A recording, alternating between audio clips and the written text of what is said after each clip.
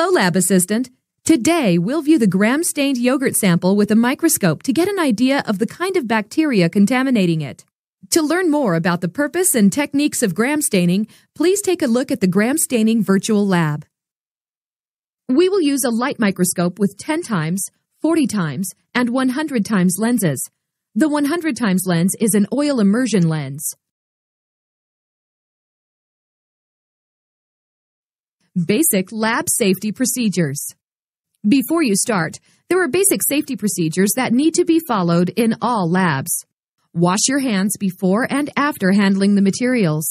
Wear gloves and safety glasses. Don't eat or drink in the lab.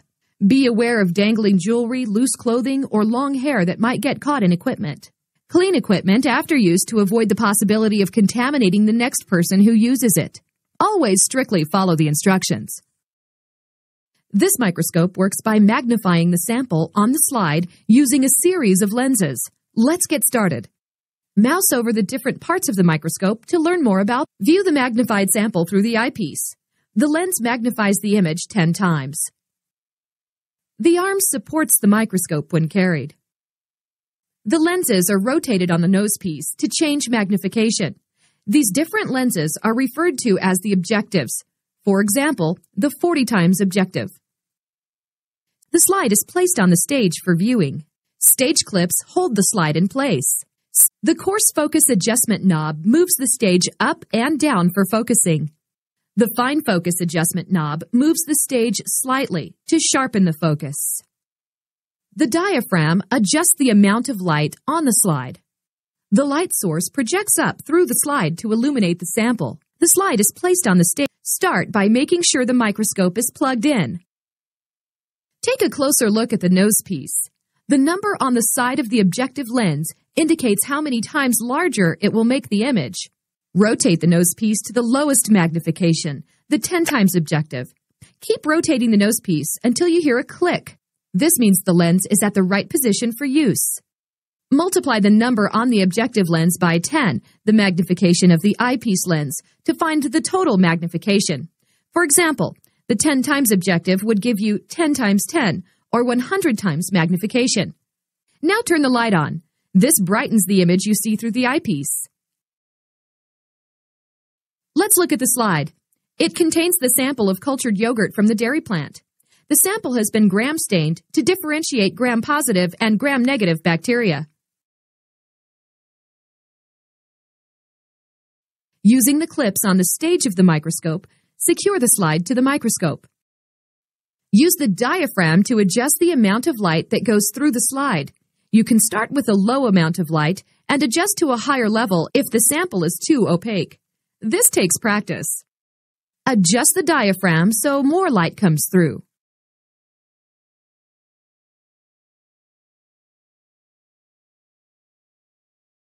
It's time to focus the image. There are two knobs on a microscope used to focus the image. One is the coarse adjustment. The other is the fine adjustment. When focusing, always start with the coarse adjustment. This lets you focus the object relatively quickly. When viewing a sample, start with the 10 times objective and place the stage as close to the objective as possible. While looking through the eyepiece, slowly turn the coarse adjustment knob to lower the stage and bring the sample into focus. Focusing with different microscopes.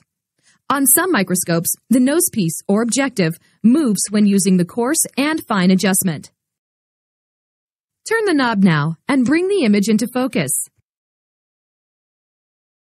Once you see a vague image, very carefully use the fine adjustment knob to make the image as sharp as possible.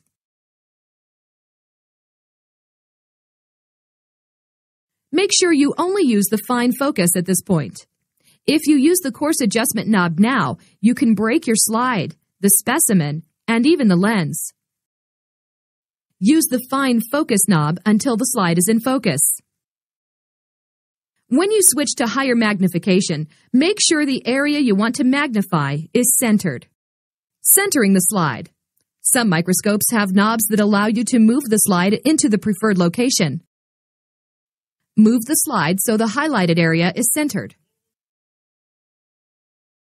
We have the bacteria in focus on the low-power objective, but the bacteria are too small for us to clearly see their shape, color, and other characteristics. Switch to the 40 times objective.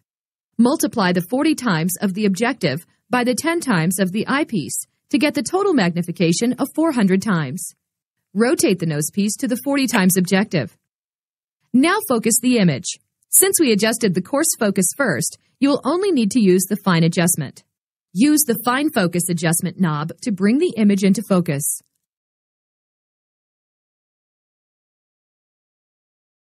Slightly adjust the slide on the stage for the best possible view of the bacteria through the eyepiece. Move the slide into position.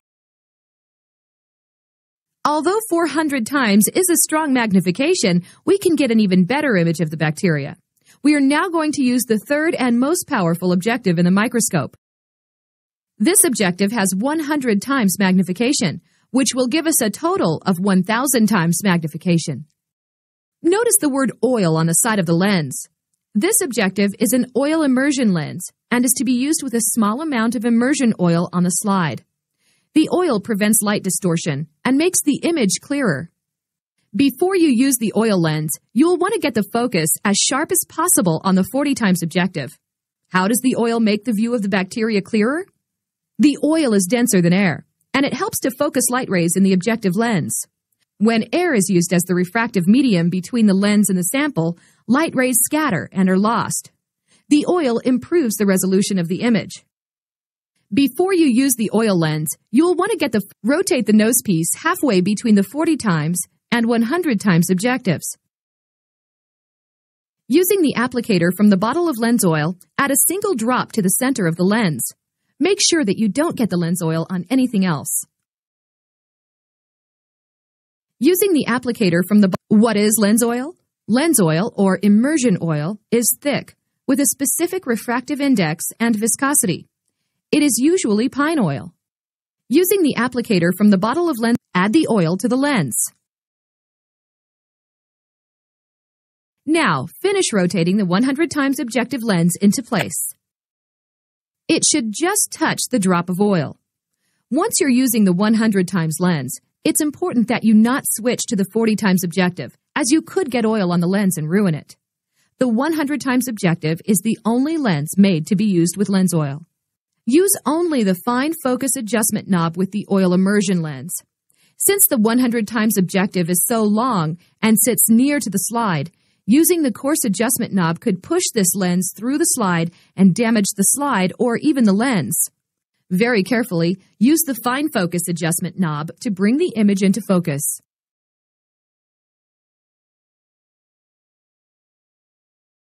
Yogurt is made using bacteria.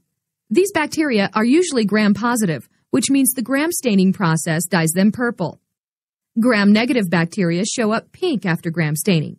If there are any gram-negative bacteria in the sample, it means this yogurt is contaminated. Gram-negative bacteria are often associated with pathogens such as E. coli or Salmonella. We'll need to do further tests to identify the contaminating bacteria in the yogurt. These bacteria are usually killed during pasteurization of the milk before it's made into yogurt. Why were they present in this case? The pasteurization equipment may not be working properly, or the yogurt or milk may have been contaminated after pasteurization, for example, by storage in an improperly cleaned and sanitized tank. Now that we're done with our microscope, we need to clean it up. The slide will be reused, so it needs to be cleaned too. Using a piece of lens paper, wipe the excess oil from the microscope lens. Turn off the light source on the microscope. Unplug the microscope. Cover the microscope and put it back on the shelf. Drag the slide under running water to wash it. The autoclave will sterilize the equipment with high-pressure steam. What is an autoclave? An autoclave is a pressurized vessel that uses steam and extremely high temperatures to sterilize objects. To sterilize objects in a microbiology lab, an autoclave is commonly set to maintain a temperature of 121 degrees Celsius for 15 minutes. Drag the slide into the autoclave. Thanks to your hard work, we've determined that the yogurt samples are contaminated. will perform more tests to identify the contaminating bacteria. Meanwhile, the plant operator will hold the yogurt at the plant. They may have to recall any yogurt that was distributed or sold. Again, to learn more about the purpose and techniques of gram staining, please take a look at the Gram Staining Virtual Lab.